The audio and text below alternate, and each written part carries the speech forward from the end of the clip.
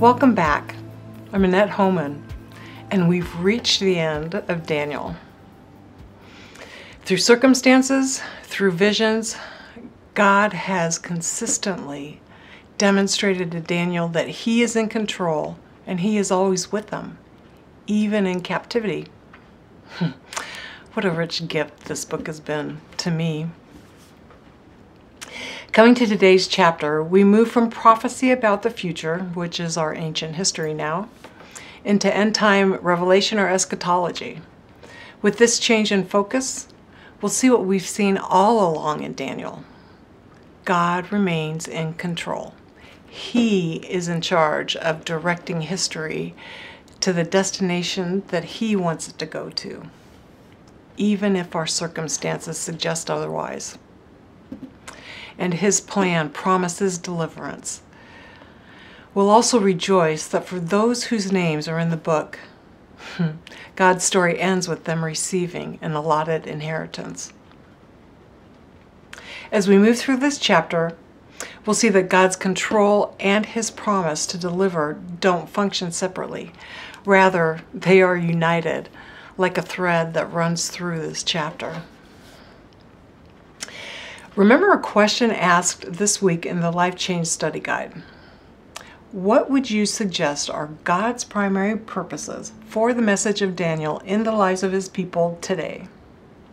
For me, a more familiar way to ask that question is, what is God trying to do in the church through the book of Daniel?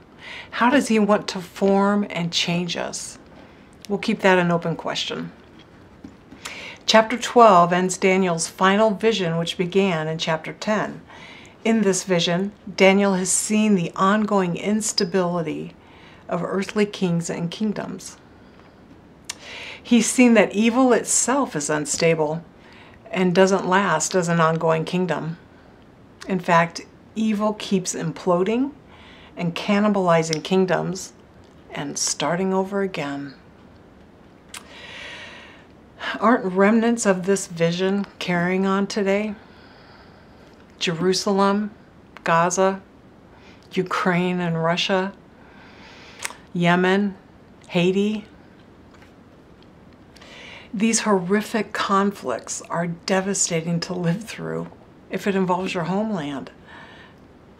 A Filipino theologian recently remarked to a group of seminary students in Ukraine, "Tragic circumstances call for tragic theology."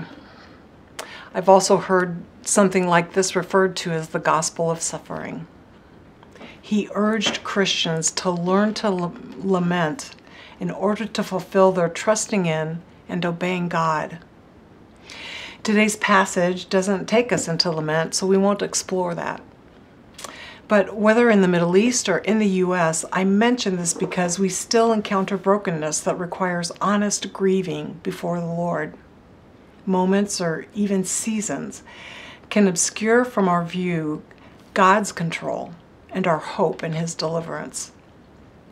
We need to choose to plant these truths and lessons Daniel is offering deep into our hearts and souls for easy access and better comfort by the Spirit in our hard times.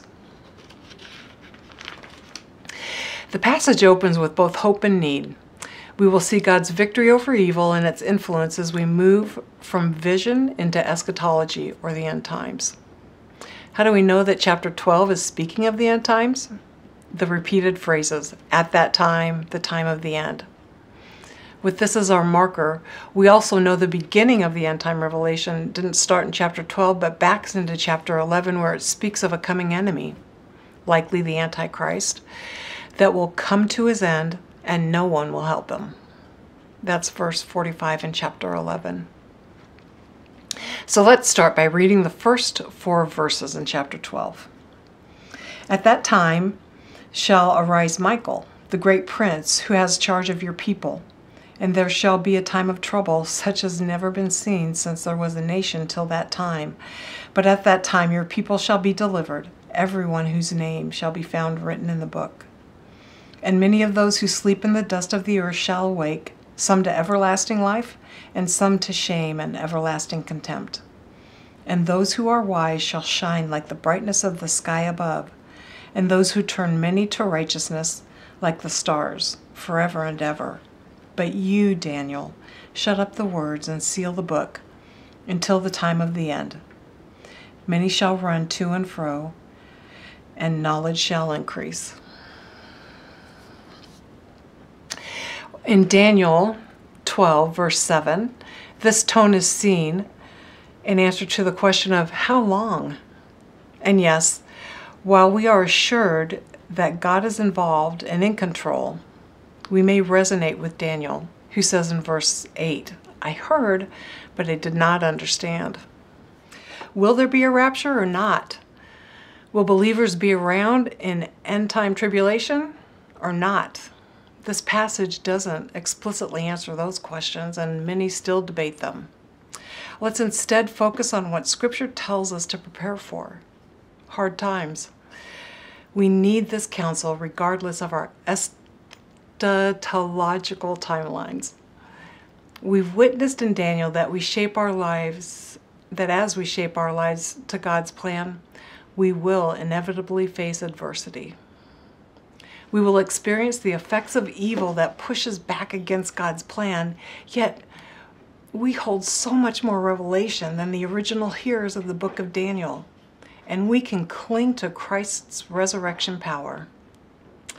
I'm going to read from Colossians 2:15, where we are reminded that He, that is Christ, disarmed the rulers and authorities and put them to open shame by triumphing over them by the cross. And we know that we stand with the believers in Hebrews as they were addressed in Hebrews 10:32 through 34. The writer reminds his readers, but recall the former days when, after you were enlightened, you endured a hard struggle with suffering, sometimes by being publicly exposed to reproach and affliction, and sometimes being partners with those so treated.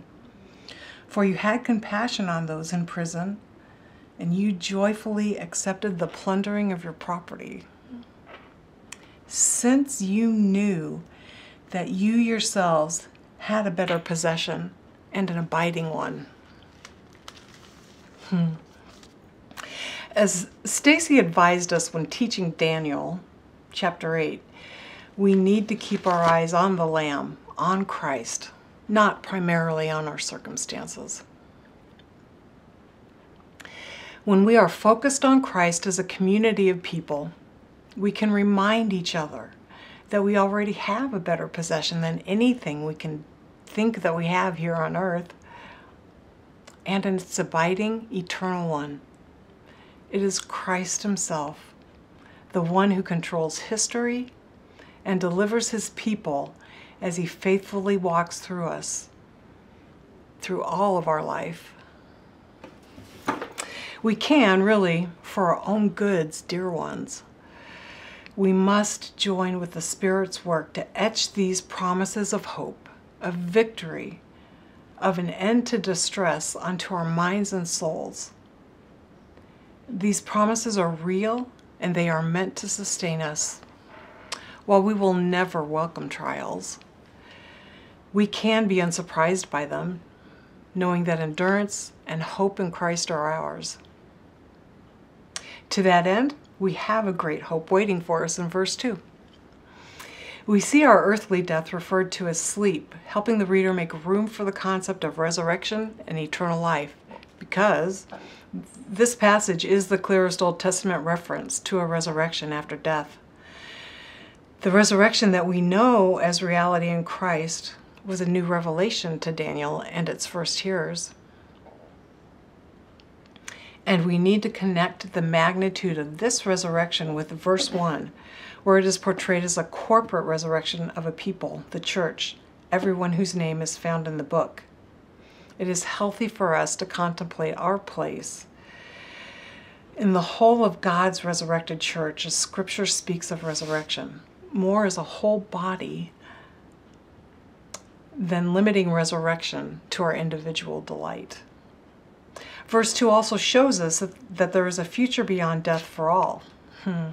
For some it will be to everlasting life, and to others it will be to shame and everlasting contempt. A very daunting truth. Which moves us to verse 3, where we see an astounding image of the bright, visible difference the lives of the wise make. Verse 3 says, "And those who are wise shall shine like the brightness of the sky above, and those who turn many to righteousness like the stars forever and ever." Who are these wise? I want to be one. These wise who lead many to righteousness. First, they are the ones whose lives are found written in the book, the ones who will awake from the dust to everlasting life.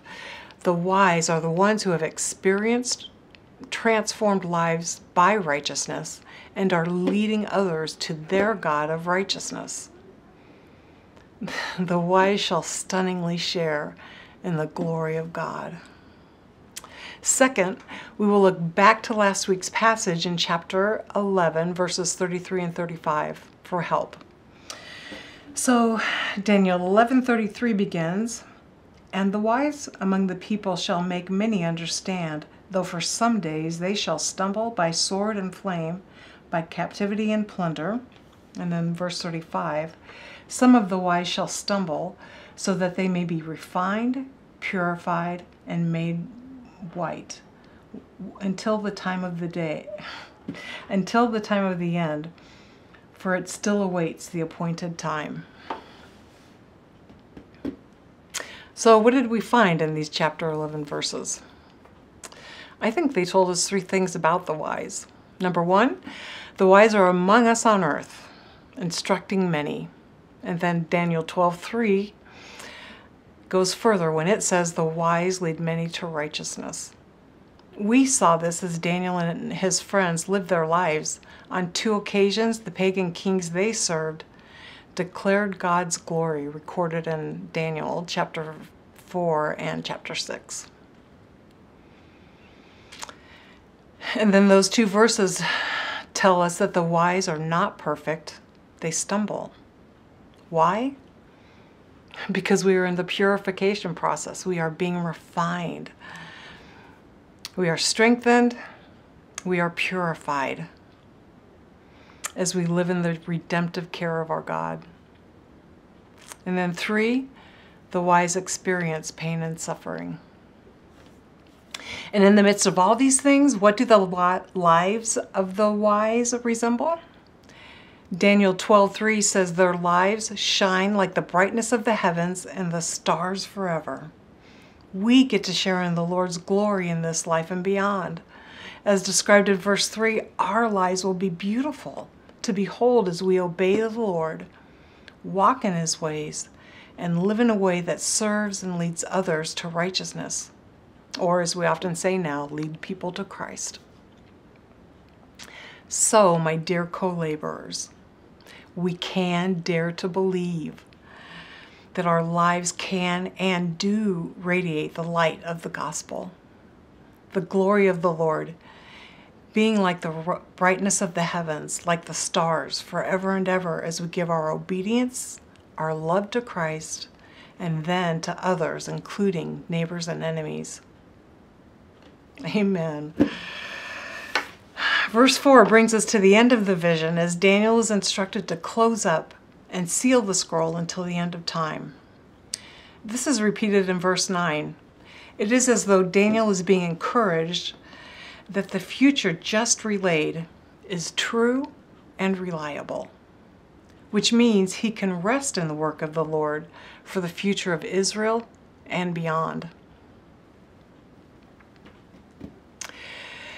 And then that brings us to the closing verses 5 through 13. This ends with a brief Q&A session in a scene with heavenly messengers that remind us of this vision's opening scene of Daniel 10:4. The questions asked in these verses go hand in hand with suffering.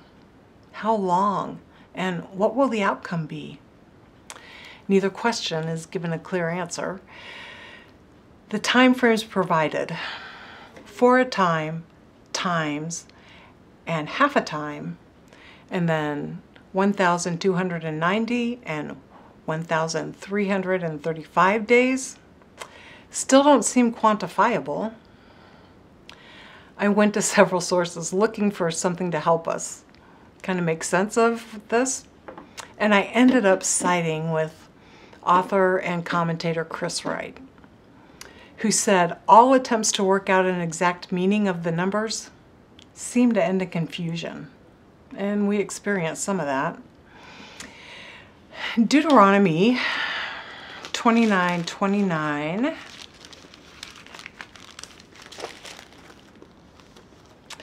tells us some of the same thing.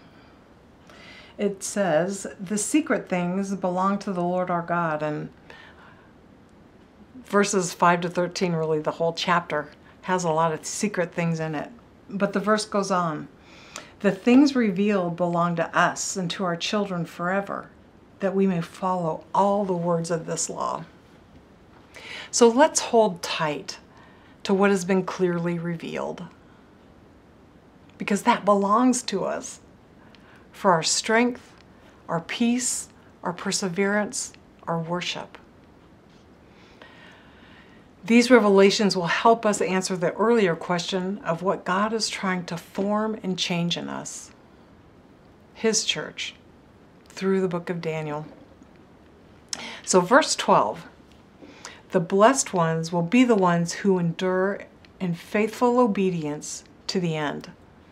Matthew 24 that we read from earlier informed us that Christ will come again and He will gather His elect, the blessed. God is in control of history and its outcome. And finally, in verses 9 and 13, Daniel is told to go his way, not in a dismissive way, but more as an invitation. Daniel can stop feeling overwhelmed by this vision. He can return to his routines, his obedient, God-honoring life, because God's got it, and God's got us. So Daniel could rest in the Lord's finished work for him, for the people Daniel loved, because God is saving and will rescue us. For those whose story rests in Christ, the day is coming when we will receive our inheritance as we stand in our privileged place before the Lord. Chapter 12 has shown us God is in control and He delivers on His promises for our deliverance. So like Daniel, we can live our stormy and peace-filled moments with that confidence. Let's pray. Oh, eternal Lord, we are so grateful that You are in control and that there is a plan. History is leading somewhere to the new heavens and the new earth. Spirit, we pray that You will form us, that You will change us, and You will unite us as a church to live in faith, knowing that substance of the promises that You have given to us through the book of Daniel. We love You, Lord, and we thank You for loving us. In Your name we pray. Amen.